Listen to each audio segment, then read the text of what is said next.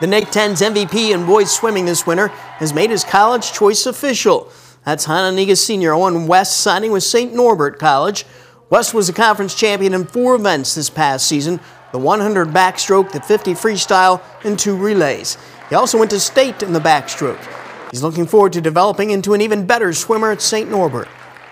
I'm really honored. I've worked pretty hard to get here, and I'm just really grateful that I'm able to. I went on campus for a visit, and I just really love the coach. I love the atmosphere. They have a brand new pool facility. I love the team as a community. It was awesome.